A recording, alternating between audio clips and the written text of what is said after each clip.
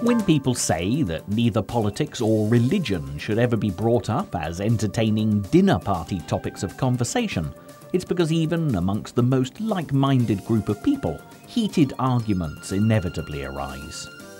You could also add dog training to this list of contentious issues, because particularly where canine enthusiasts are concerned, there are 101 opinions dogmatically voiced on how it should be done.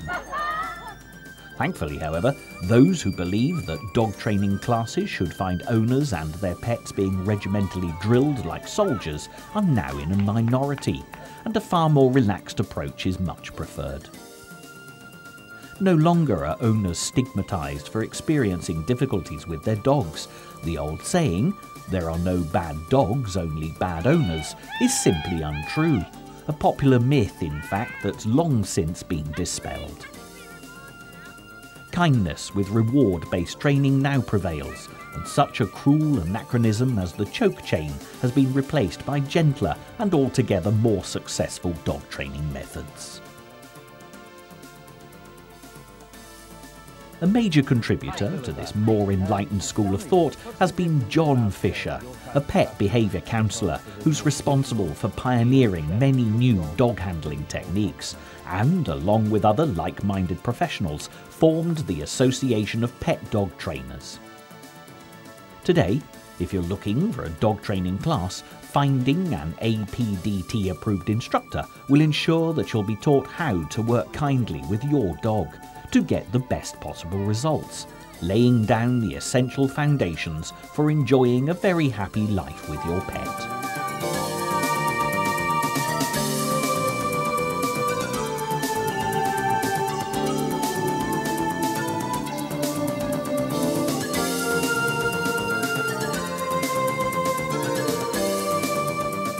Sadly, John Fisher is no longer with us, and his sudden death robbed the dog training world of a great treasure. We're here at the very picturesque Hartbury College in Gloucestershire. His softly spoken expertise, innate good sense and beguiling sense of humour helped to persuade people that there was a better way to shape their dog's behaviour in line with the modern family's social requirements. The John Fisher way involves looking at all aspects of training from the dog's point of view, and by encouraging owners to develop an understanding of what motivates their pet, all the usual doggy problems can be simply and calmly overcome, or better still, avoided altogether. Fortunately, the legacy of John Fisher lives on thanks to his wide range of published material, continuing to give pet dog owners invaluable advice and guidance on how to live harmoniously with their animals. This programme is, without doubt, a tribute to John Fisher. But perhaps even more importantly, it's been designed to bring together all the best examples of the great man in action, with a full and clear explanation of the philosophy behind his groundbreaking training techniques. Consequently, you'll find everything that you need in this film to get you started with your pet dog's canine education, establishing acceptable standards of behaviour from day one.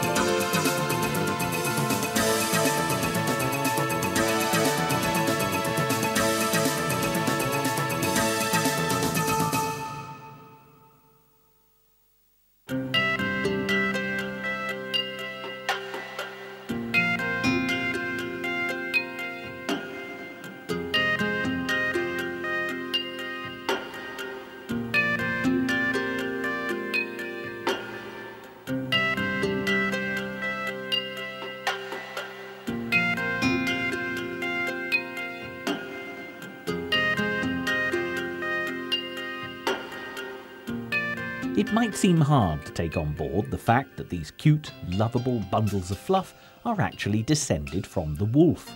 But you'd better believe it, because this is fundamental to understanding what makes any dog tick. Wolves are pack animals with a very defined social hierarchy and behaviour patterns geared towards group survival, and the genetic blueprint that governs puppy behaviour is a definite throwback to this ancestry. A wolf pack will always have a leader, with all the other animals taking subordinate roles. The higher the status, the greater the privileges afforded, and this is how each member of the pack will judge his own position. Such survival requirements as food and somewhere warm and safe to sleep are paramount, which is why even the most docile of pet dogs can get pretty aggressive about any kind of intervention in these areas. It's genetically set in stone that any dog will try at all times to improve his position within the pack. If, for example, he's able to occupy a prime sleeping position and his pack allows him to do so, his status must be high-ranking. You must remember that exactly the same principles apply in your home. If you let your puppy sleep in the prime spot on the settee, he'll think that he's a very high-ranking member of your human pack. When he's small, it might not be too much of a problem to remove him when you want to sit and watch your favourite television programme. But as he grows, life will become very much more difficult, as he'll turn to aggression to defend not only a comfy place to sleep, but also his perceived pack status. By understanding this inbuilt character trait within your dog, it's possible to ensure that such key behavioural elements do not give your pet the wrong idea. See your actions as an owner from your dog's point of view, and ask yourself what message you're sending with every step you take. If you feed your dog before the rest of the family sits down to eat in the evening, in wolf terms, you're telling him that he's the most important individual in your household. From a human perspective, you may, perfectly logically, think you're avoiding your dog being a menace begging for food at your table, whereas in fact, you're inadvertently giving yourself a much bigger problem to deal with, as your dog will see himself as higher ranking than you. Try then to get him to obey a simple come, sit or stay command, and he'll soon let you know what he thinks of your right to lead his pack. But don't panic, you don't need to become a dog psychologist to avoid getting your wires crossed. This program will take you through all the simple techniques you can use to prevent such conflicts from arising.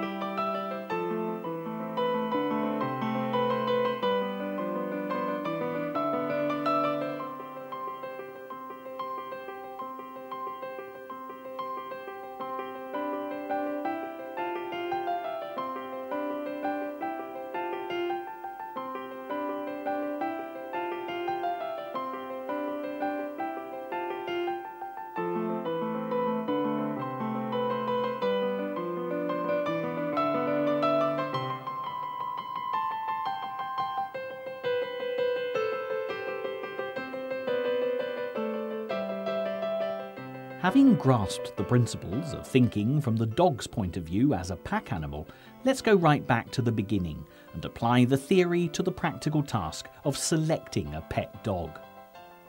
Now, for the purpose of this program, we'll be looking at introducing a puppy to your home. However, if you're thinking about taking a rescue or an older dog, the same straightforward training methods can be applied with equal success.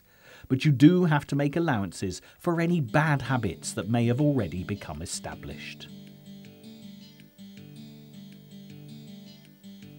Choosing the right breed of dog for your lifestyle is very important, and particularly when you're looking at puppies, it's all too easy to fall in love with a little fluffy animal without taking on board what he's likely to grow into. If your space is limited, make sure you at least see a fully grown version of your chosen pet before committing. But size, as they say, isn't everything, and when it comes to finding your perfect pooch, it couldn't be more true. Returning to the topic of genetic blueprints, we need to focus next on breed-specific behaviour.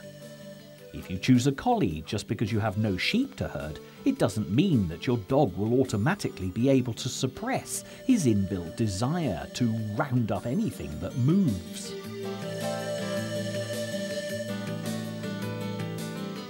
Unfortunately, if you have small children in close proximity, they'll make perfect sheep substitutes. A quick nip to a wayward sheep's ankles is perfectly acceptable in a working farm environment, but if it's your next-door neighbour's youngsters or pedigree Persian cat being targeted, you're going to have problems. In this situation, the dog is not misbehaving. He's running with his instincts, and you are taking on the whole of his ancestry when you try to stop him doing what comes naturally. So ask yourself, what is this animal I am considering taking into my home pre-programmed to do? If it's a herding type, like a collie or a German shepherd, make sure you can cope with the instinct to herd. Also, this type of dog has been bred to work and has a lot of energy and is very alert. John Fisher was well known for saying that if you didn't give a collie a job, he'd go self-employed. And it's worth remembering these words of wisdom. If you can offer these dogs plenty of exercise and play games to satisfy his frustrated herding instincts, then you'll be fine. If long walks and a pet with such a lively nature prove inappropriate, if, say, you have limited mobility, then the herding types are best avoided.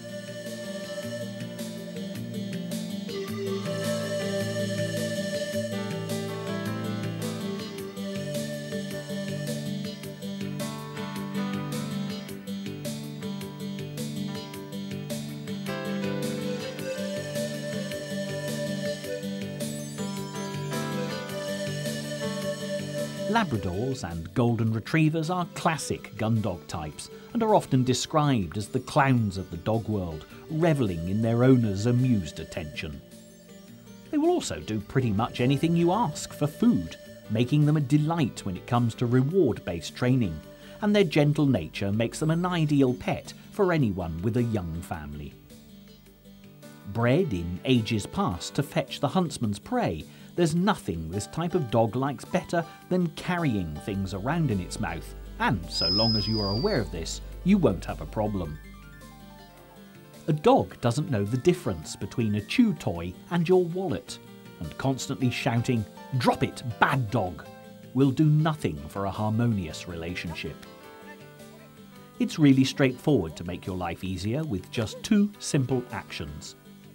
Firstly, put anything you don't want your dog to pick up and carry off out of reach. And secondly, play plenty of games to satisfy this instinct. Fetch it. Good dog is far better than chastisement, and you'll end up with having a great time yourself, building a lifelong bond with your pet.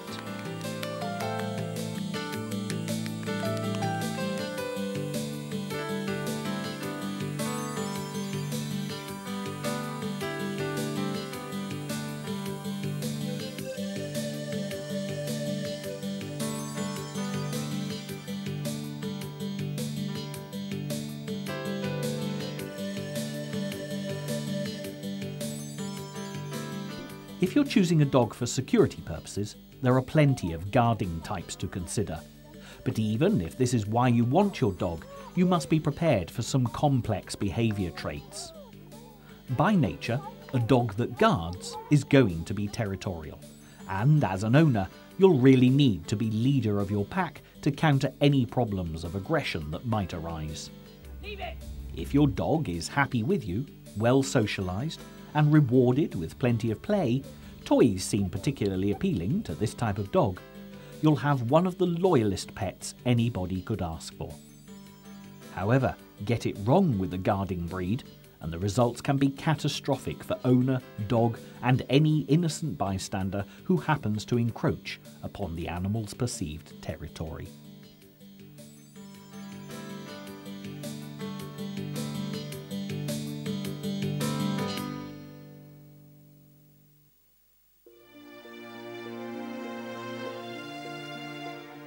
Mention terriers, and people tend to think of snappy little aggressive dogs, and quite truthfully they can be if not handled properly. Historically, they've been bred for hunting pretty fierce prey, and as John Fisher often said, a terrier will act first and think later. In their genetic makeup, it was a matter of life or death to fight aggressively, and although today's domestic demands are minor in comparison, the ancestry will cause, to say the very least, a degree of overreaction. Here you see a Jack Russell acting out of all proportion to the threat of a visitor, and as an owner, if you pick a terrier breed, you'll need to socialise your pet with great care to avoid this kind of behaviour.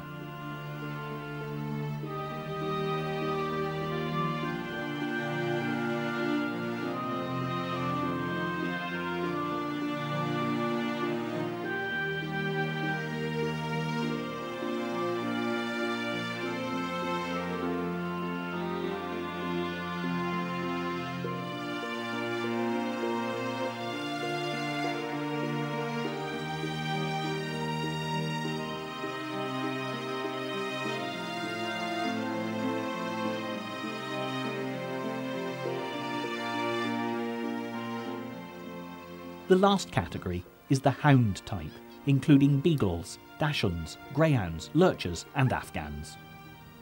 When you go up to your local park, where plenty of dogs are enjoying supervised freedom, you'll rarely see a hound type off the lead. Highly sensitive and prepared to give chase at the slightest provocation, these animals are pretty speedy, so you'll benefit from being fairly fit yourself if a hound type is your choice. You must also be aware that hound types, no matter how well trained, should never be allowed off the lead near livestock. The instinct to chase is just too strong, and it's not worth taking a chance. Also, make sure you introduce hound types to smaller family pets with the greatest of care, because your much-loved rabbit will be a tempting lure if ever the opportunity to give chase arises.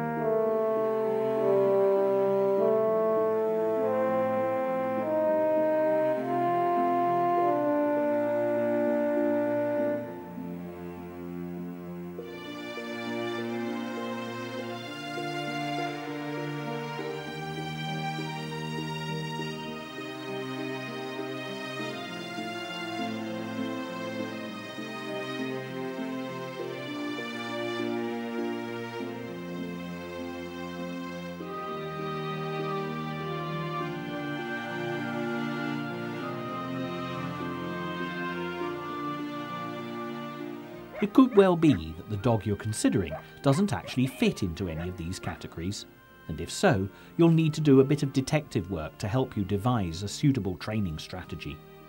However, the same principles apply.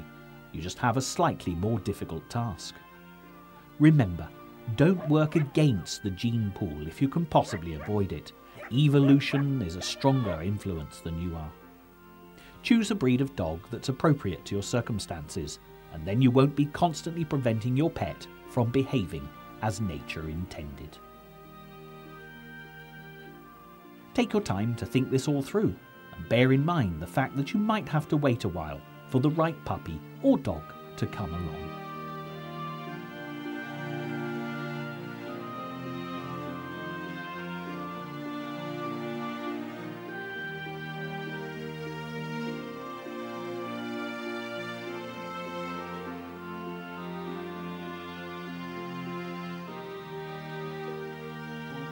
Talking to your local vet's practice, even at this early stage, is a very good idea, as they'll be able to recommend reputable breeders and animal shelters in your area. Also, you can check out the required vaccinations, as these vary regionally, and perhaps look at a pet insurance plan to cover future medical costs.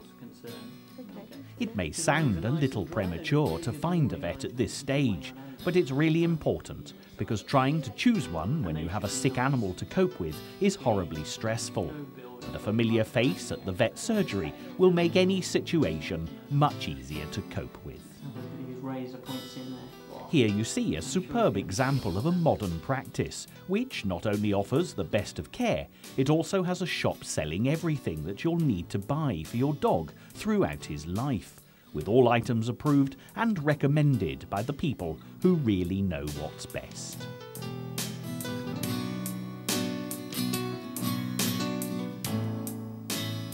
By the time you bring your puppy home, you'll already be at a distinct advantage, having started to think of yourself as leader of your human pack, as this will instantly make your new pet feel safe and secure. Wherever your puppy is coming from, leave a blanket with him for a few weeks before collection, so it'll smell of his mother and his litter mates to help him through the first few days in a new environment. Most owners will collect their puppy at 8 weeks old, and do make sure that you get to see the entire litter with mum if at all possible. You can tell a lot about any given puppy's temperament from seeing them in this way, and make your choice accordingly.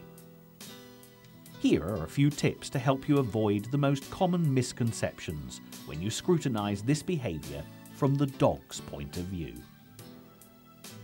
The puppy that rushes up to you may seem a friendly little chap, but be very careful. This outgoing behaviour is actually a sign of dominance, because he's demanding the right to be the first to greet you. Chances are, if any other pup came towards you, he'd shoo them away. Look more closely at the quiet fellow in the corner. You might interpret his behaviour as disinterested and aloof, when he is in fact simply complying with pack rules. He'd love to bounce up and be made a fuss of, but he knows his place, and he'll not challenge the litter's top dog.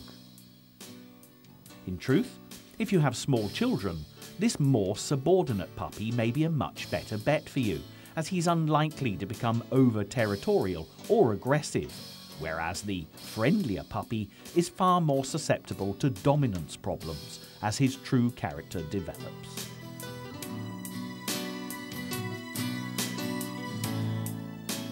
Preparing for your puppy's arrival is crucial, and here you need to look at your home in terms of denning for your latest family member. Without doubt, an indoor kennel, or puppy pen as they're more often called, will make your life an awful lot easier, and your puppy's first few days with you a lot more pleasant.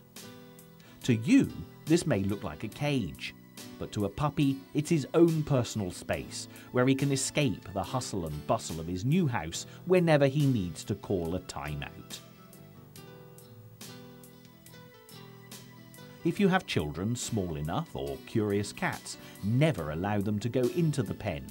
This is a sanctuary for your puppy and your puppy alone. Get it right, and wherever the pen is, your puppy will feel safe and secure. Despite what some may say about starting as you mean to go on, it's perfectly okay to put the puppy pen in your bedroom for the first night. You're teaching him that the pen is where he sleeps, not your room, so consequently when you move it down to the kitchen, your puppy will readily accept this.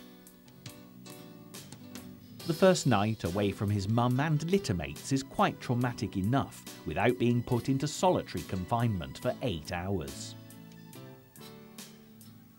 If you learn nothing else from this programme, the next statement is one that you should memorise for any dog training situation that arises. The opposite of reward is not punishment. The opposite of reward is no reward. These are probably John Fisher's keynote words, stating, as he could do so very well, the obvious, that you would perhaps never see for yourself in a million years of pet dog training. If you watch puppies at play, they're constantly regulating each other's behaviour very effectively. Should one of the puppies play too rough or do something unacceptable, the others will not attack or reprimand, they'll simply ignore the errant dog. It doesn't take long for the shunned puppy to realise that he'd much prefer to be having fun with his litter mates than being left out in the cold.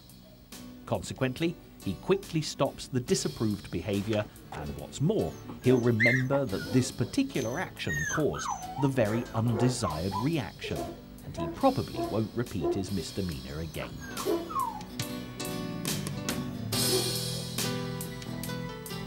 From day one, you can apply this very successful instinctive method of shaping behaviour just by copying what happens within the litter. When you put your puppy in his pen the first few times, he might well bark and make a fuss. If you immediately took him out, you'd be giving yourself all sorts of problems for later, because he'd learn that bad behaviour gets him what he wants. Apply the lesson of the pack and ignore him until he stops. Then you can release him when he's behaving as you would wish, reinforcing what's expected of him. Remember, ignore what you don't want and praise or reward what pleases you.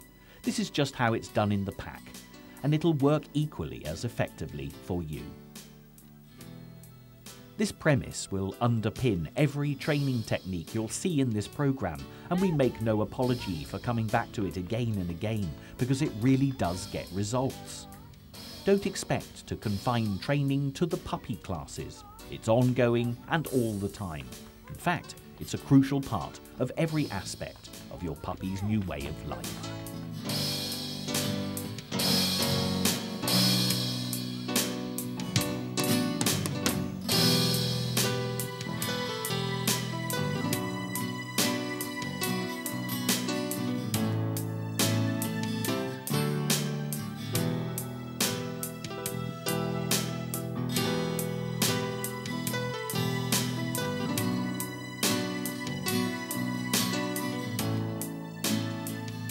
So, having decided that you're going to be leader of the pack, or perhaps versed in more up-to-date doggy terms, the provider of all good things for your puppy, it's time to get down to business.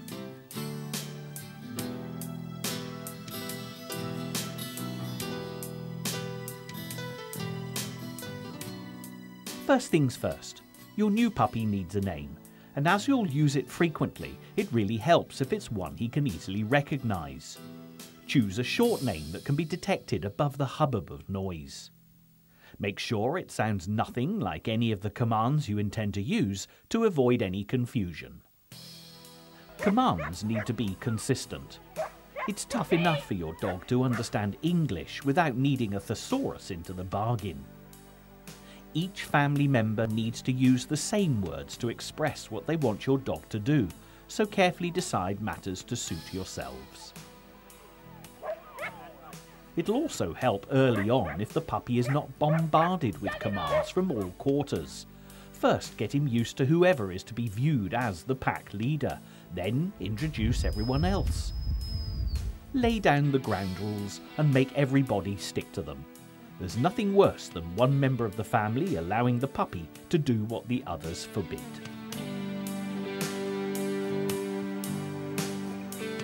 It's just not fair. Far from enjoying an extra treat, the puppy'll get confused and into trouble. Rules need to be unfaltering, and then he'll know precisely where he stands. As already mentioned earlier, your puppy will be genetically programmed to value food and a comfy place to sleep. By using the puppy pen or providing him with his own safe warm bed, you'll be giving him a place of his own in which to den down. And when he realises that this need is consistently met, he'll really relax and settle.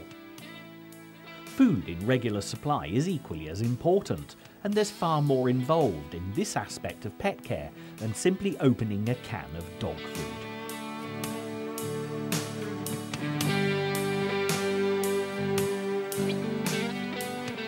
It might sound very hard-hearted, but never let your puppy take tidbits from the table. If it happens just once, he'll try to repeat what was a very rewarding experience. So make sure that guests as well as family members know the rules. Best of all, keep him out of any room in which humans are eating. A child safety gate can be a very good investment here, as the puppy is able to see you and not feel excluded, but can't have access to the food. Unfortunately, even an accidental spillage will reward scavenging behaviour, and the sooner your puppy learns that human food is not for him, the better, as he'll realise that he needs to quietly wait until you've finished your meal. We know from earlier that once you've eaten, you can feed your puppy to help him understand his pack ranking. However, there are few other things to take into consideration. The choice of dog food these days is very wide, and whether you go for a dried or tinned food is entirely up to you. It's worth remembering that dogs, just like humans, can have intolerance to certain foods, so if in doubt, check with your vet. Many of the problem dog cases that John Fisher consulted on were alleviated by a change of diet, so it's always worth keeping this in mind. He did also wisely point out that dogs do not require variety in their diet. To feed the same high-quality dried food day in, day out will not bore them, and it'll consistently provide all the nutrients required. Whatever your choice of food, put it down at the allocated feeding time, waiting for your puppy to be sitting quietly before you do so. If any food is left, make sure that you remove it, because if your puppy can come to his bowl and pick and choose when he eats, you'll be telling him that he's a very high-ranking dog indeed. It's also really important that you should be able to approach and touch your puppy's food bowl while he's eating.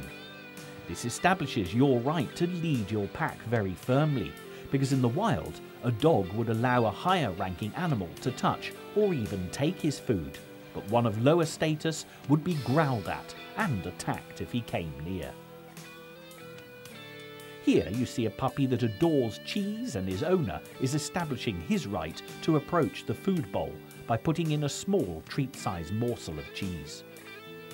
The puppy will not only permit such an action, he'll actually welcome it. And with this behaviour pattern established and reinforced from time to time, it's unlikely that any food aggression problems will crop up in later life. Well, that pretty much deals with what goes into your puppy, but inevitably this means that we need to talk about what comes out. And what we want to do to start with is show them exactly how to do it with a food treat meal. So if you want to get your food treat ready, let's try and get these puppies to sit and look at you.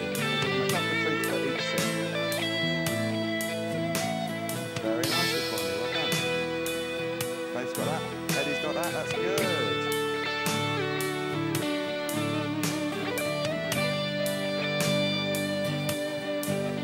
Make the treat do the work. You don't want to be moving your puppy around, just give the treat to show them exactly where you want it to be. Praise them while they're doing it. Give them a treat and then a release when you're happy. So just say, okay, and you're allowed to. Oh, that's good. Let's try exactly the same in the down position. So the next treat, try and lower their nose to the floor. They lay on the floor and get their reward. If they do it especially quickly, give them more treats.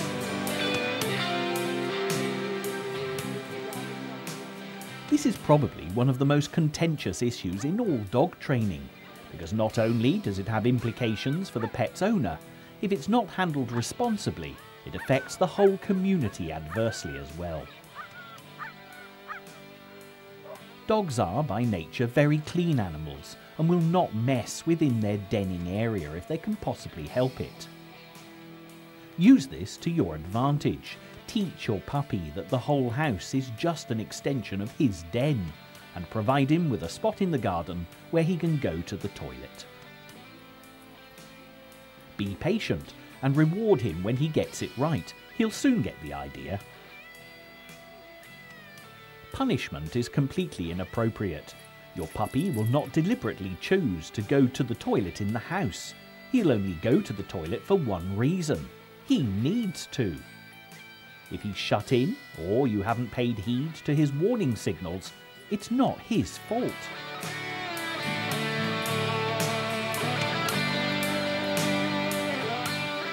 As an owner, you must take responsibility for the accident, clear it up, and remember to ensure that your dog is not left in the same circumstances again. If in doubt, pop him in his puppy pen in the kitchen with plenty of newspaper on the floor, and if there's an accident, it's quickly and easily dealt with.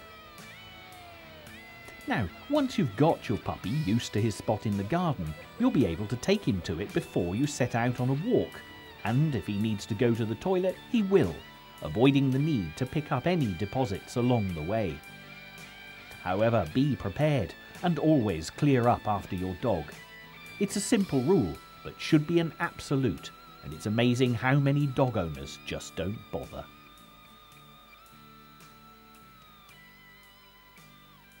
You might love your puppy to bits. Others may stop and tell you how cute he is, but nobody wants to walk in what he's left behind, so clear up after him, bag it and bin it. It's a fundamental part of being a responsible dog owner.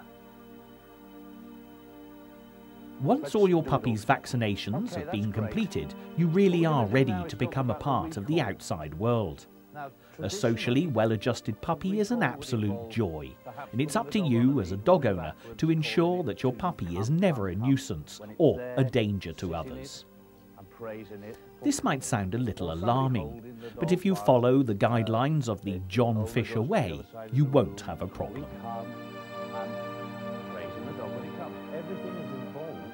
To have control of your puppy when you step outside your front door will require him to be able to walk obediently on a lead. How many dog owners have you regularly witnessed being dragged off to the park by their pets for some daily exercise? A fair few has to be the answer, and if you're quite happy to have your arms pulled out of their sockets, fine, but there is a better way. Just like everything we've discussed so far, it's all about laying down the right foundations and thinking through your actions from the dog's point of view. But before you can think of putting a lead on your puppy, you need to get him used to wearing a collar so that you actually have something to attach the lead to. Be careful about your choice of collar. It should be extremely comfortable, and here at the vet shop you know that every one on sale is perfectly acceptable. Never use a choke chain. They're cruel and will not only cause your puppy pain, but also inflict irreparable damage to his health, and, quite rightly, your puppy, very probably, won't like you all that much. We're talking about reward-based training, where your puppy will do as you ask, because it's in his interest to do so, not because he's going to experience pain if he doesn't. This type of training relies upon affection and respect, not dislike and fear, and the results have proven to be time and again far more effective.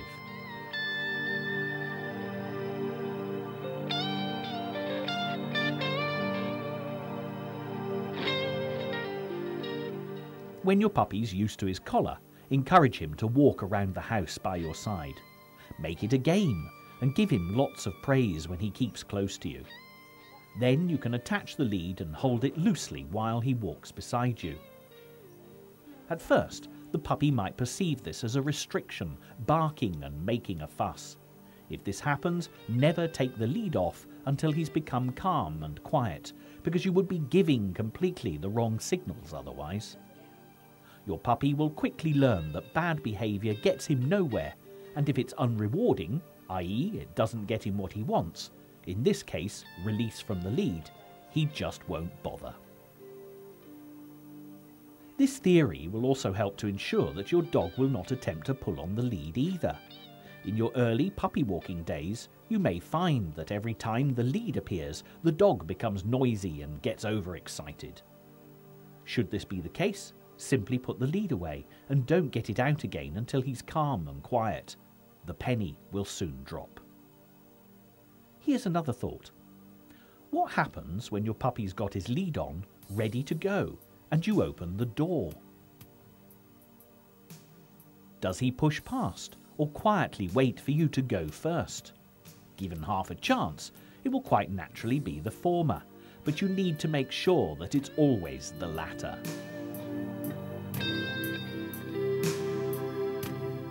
John Fisher explained this doggy phenomenon in terms of territorial behaviour, because doors and access points are incredibly important in pack animal terms. A puppy that's allowed to sleep in a doorway is behaving territorially, as he's controlling the movements of other pack members. If you let this continue, you'll end up with unwanted dominance, so stop your puppy when he does this. It's the same instinct that'll make your dog try to push you out of the way to go through the door first, so again, you must prevent this from happening, whether on or off the lead.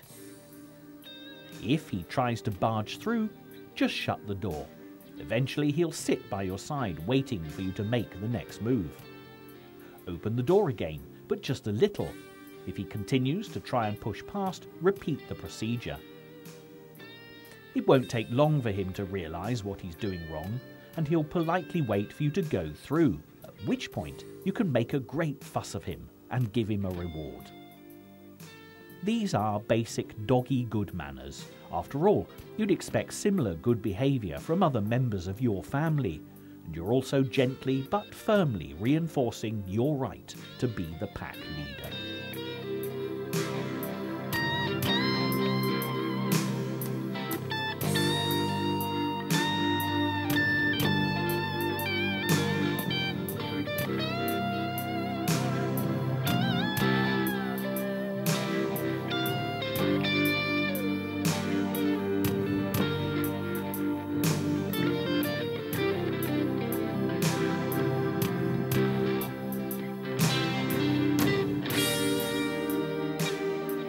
With good manners established at the front door, your puppy is not going to be exiting the house like a guided missile. It's often the case that a dog is actually pulling on the lead before he even gets outside.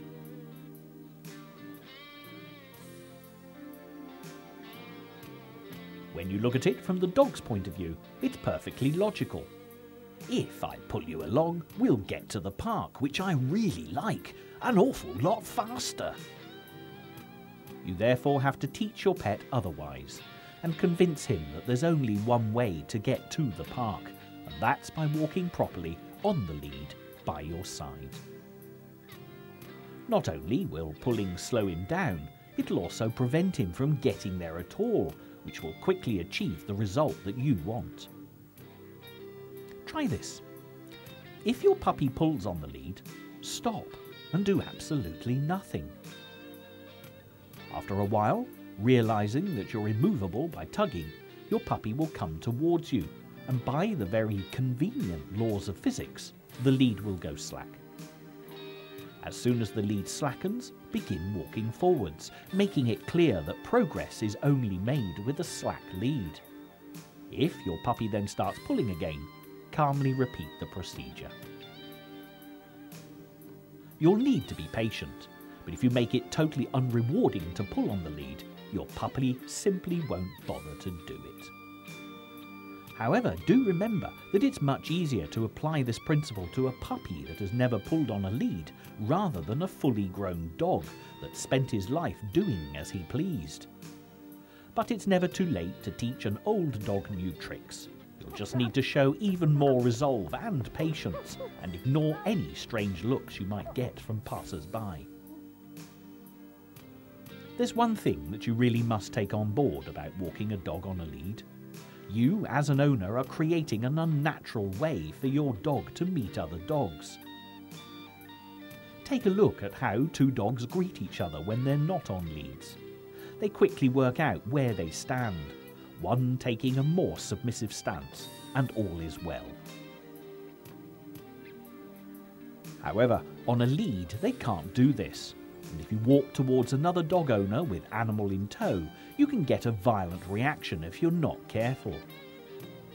Where possible, put the dog on your outside if another dog on a lead is approaching, because the most confrontational action pack animals could take in the wild would be to make immediate eye contact with each other. Forced on their leads to meet eye to eye, two perfectly docile pet dogs can become very aggressive. And it's simply because the owners have failed to understand normal dog greeting behaviour.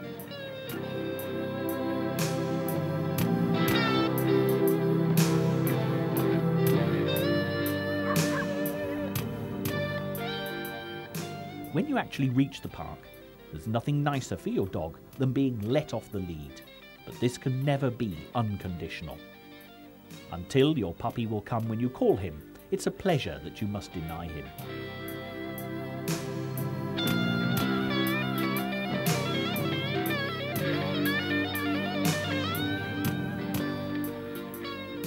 For his own safety, your puppy must come when you call him, and the park with all its wonderful distractions is not the place to try and teach this.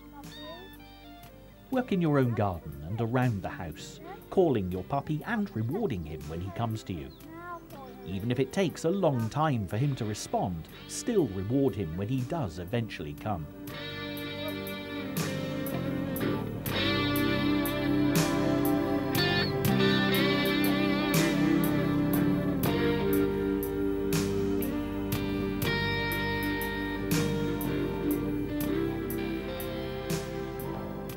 If he does a really speedy recall, try a jackpot reward. Keep a favourite toy for this, or give him a great handful of doggy treats, and he'll quickly work out that a fast response is definitely in his interest. Here's another really good tip. If every time you call your puppy, even rewarding him generously, if you then always lock him in the house and go out, you'll only encourage him to develop selective deafness. Get around this by calling him to you regularly. Make a huge fuss and reward him, and then let him go back to whatever he was doing.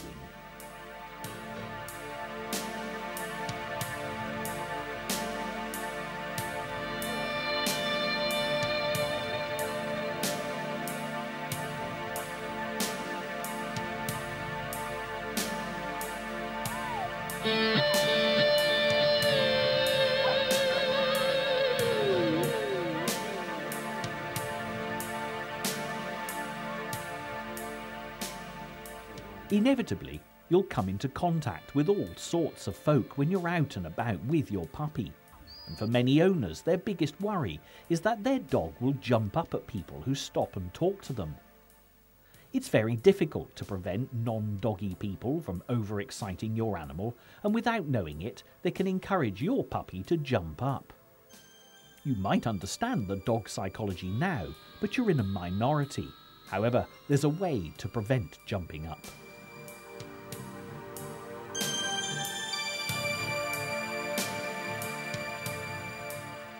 As you can see here, a fully grown dog can be quite alarming, despite the fact that he's only trying to make eye contact and lick his owner's face. John Fisher had a concisely expressed rule for avoiding jumping up, and if you put it into practice from day one, you'll not have a problem. Only ever make a fuss of your dog when he has all four paws in contact with the ground.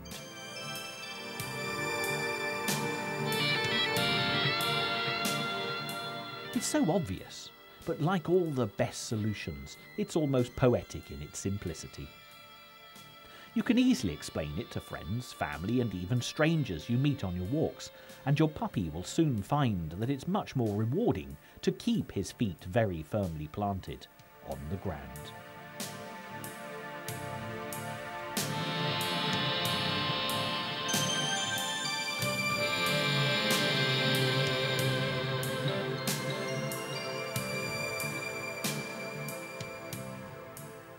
On this very positive note, our programme has actually run out of time. If you follow the John Fisher way, you'll have tackled most of the causes of delinquent dog behaviour in later years and laid the foundations for a great dog's life based on mutual respect and affection. Keeping up the good work is essential, and as your relationship with your puppy develops, you can have a lot of fun with dog training. Puppy classes are a wonderful way of socialising your pet, and when you've picked up the basics, there are lots of activities you can take part in.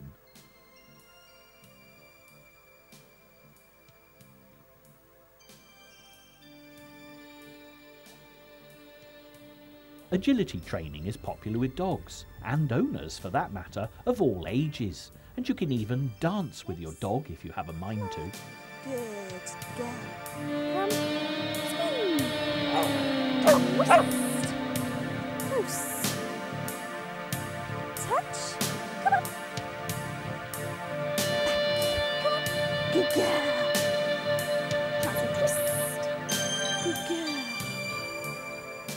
John Fisher had many more wise words to impart than we've had time to cover in this programme. And if you'd like to know more, do search out his well-written, witty books, because not only will you learn how to get the very best out of living with a pet dog, you'll also enjoy a really good read as well.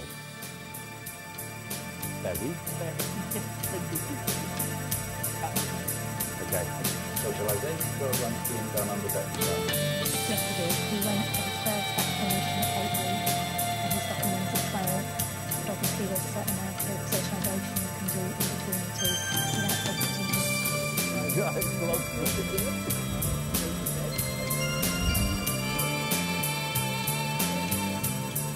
Off to the breeze! How shall we just call her? Abba? Oh, Abba. Oh, good. Good, Abba. Okay, very simple. And to get her to stand, we show her a tidbit and we bring it away. And when she does stand, good, Abba. Good, Abba. And we need to make sure that she does that every time we do a hand move and lay down. Now, a dog of this size, if we start physically pushing him down, he's obviously going to resist, and we're going to strain our muscles a little bit. So we're going to enlist the help of the dog trainer.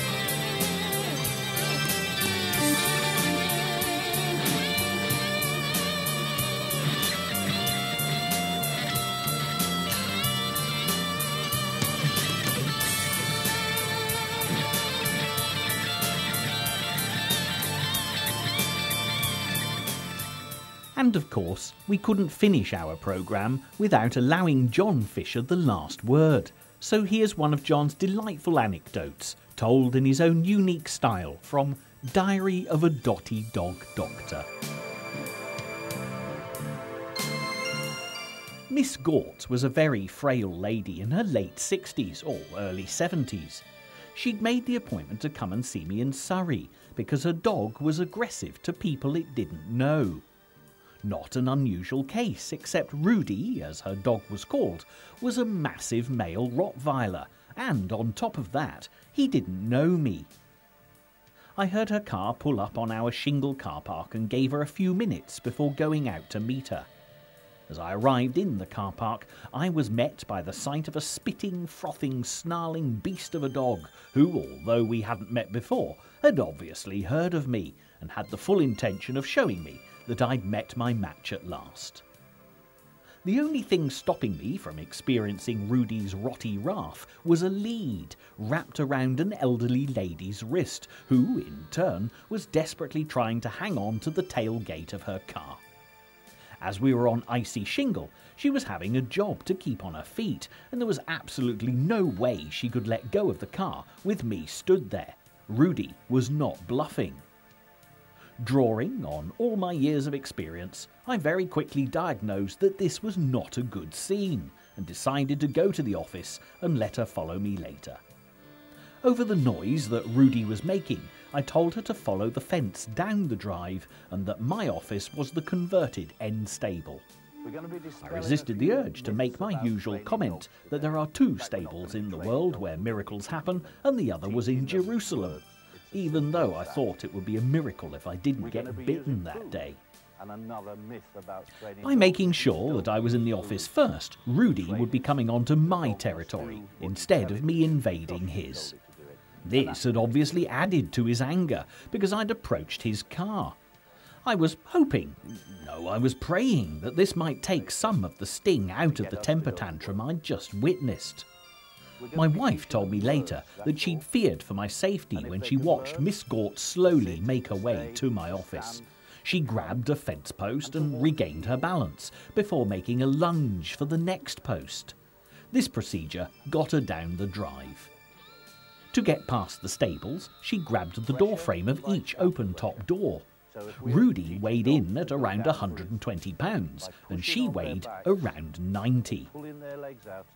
The pair eventually burst through my doorway, and Rudy looked at me as if to say, "Oh, it's you again, is it? I thought you'd run away once." My ploy had worked, though. He was marginally calmer. Since seeing Rudy all those years ago, my office has been extended to twice the size, and I now have very firmly secured hooks on the walls.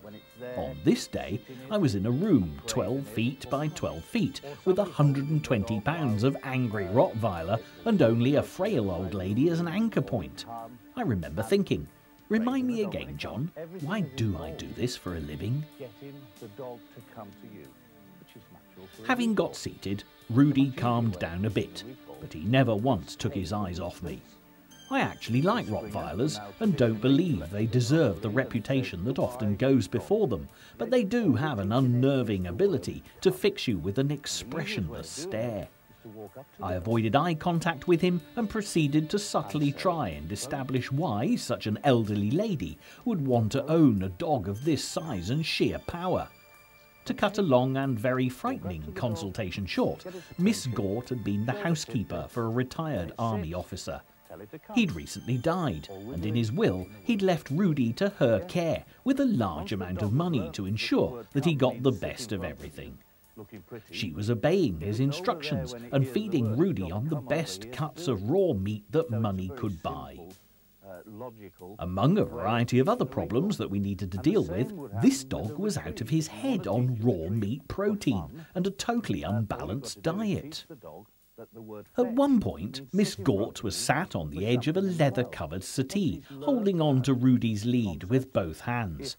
I stood up to make us both a cup of coffee, and Rudy lunged at me, dumping Miss Gort unceremoniously face down on her knees and elbows, but she managed to hang on to the lead.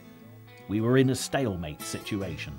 I was trapped in a corner with Rudy's hot breath almost in my face and with Miss Gort hanging on for grim death but unable to get up. I started praying for the second time that day because I was absolutely certain that Rudy had not rushed over to help with the coffee cups. After what seemed like an eternity, my wife walked past the open top door, which distracted Rudy sufficiently for me to escape. The slippery leather settee has since been changed. I've seen a lot of angry dogs since that day and had a lot of hairy moments, but none have compared to my meeting with Rudy. Without doubt, it was the most frightening consultation I've ever conducted. A last comment. Rudy responded very well and very quickly to a variety of procedures which we put into place. A head collar for greater control and to save Miss Gort's arms from being ripped off her body. Some of the money was used to employ an experienced dog walker and trainer to give Rudy more off-territory exercise and greater mental stimulation. More importantly, he was put on a well-balanced diet, and this produced almost immediate improvement. Without doubt, diet is a major player where aggressive behaviour is concerned, although at the time of writing, there's no scientific evidence to back up my statement. Horse people have known about the diet-behaviour link for years, and for that matter, so have boxers. When boxers prepare for title fights, they eat a predominantly meat diet. It gives them the fizz needed to keep the aggression going. Perhaps Frank Bruno should have eaten American beef before his Tyson fight, not British.